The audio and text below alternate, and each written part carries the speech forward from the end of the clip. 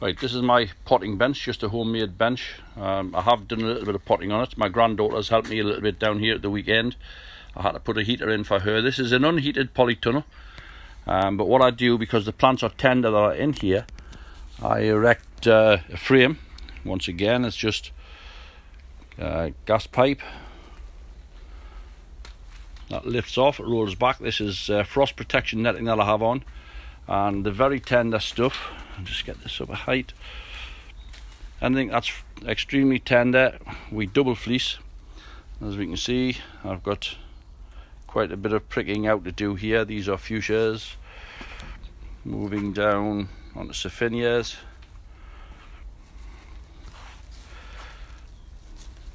Still Saphinia. Still Saphinias. Verbenas.